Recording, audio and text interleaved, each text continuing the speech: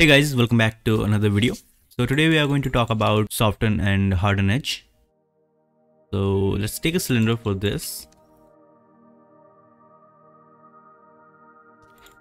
And I'm going to place it here.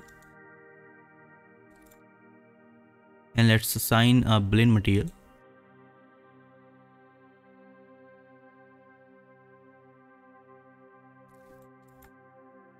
So as you can see, it's just a simple cylinder with 60 faces. Now when I select these top faces and press Ctrl E to extrude, add some offset, then extrude it, then you can see these edges here are just fine. But let's take another cylinder.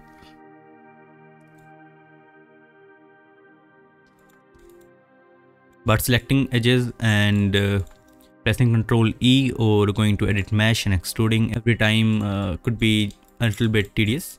So what people usually do, they go to faces and just select all these faces, and to add some offset they just scale the faces by pressing Shift, and to extrude they just pull this gizmo up with pressing Shift. So this method is a little bit quicker. But when you extrude faces like this, they can leave these hard edges. So let's see how we can fix this.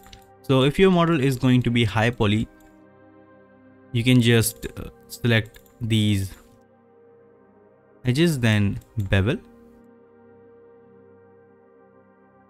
to add some supporting edges. So if you add a smooth, then you can see all those edges are now smooth, but that increases your number of polygons in your mesh. Just take another cylinder, place it here, and go to face mode. Let's select these faces. Again, offset, then extrude.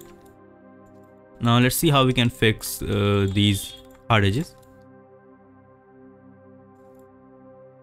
So what you can do is just go to edge mode and select all these edges. You can go to mesh display and use this soften edge.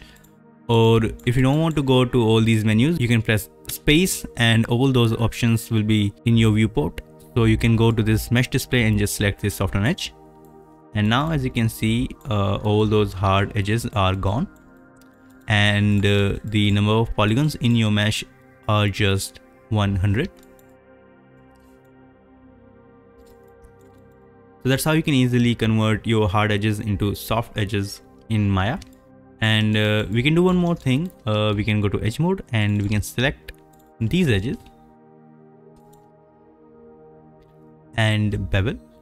Turn down the friction to 0.1 and let's increase the segment like this. And let's select all these segments we just added.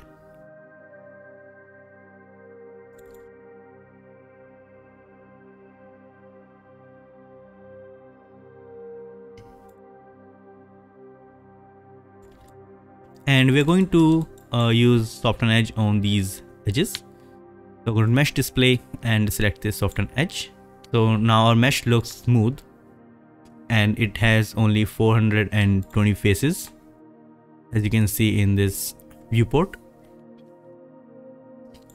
So that's how you can change the hard edges into soft edges in your model without increasing the number of polygons. So you can use this method in your workflow. I hope you enjoyed this tutorial, and if you did, then drop a like on this video and subscribe to the channel if you are new. And I'll see you in the next one. Thanks for watching.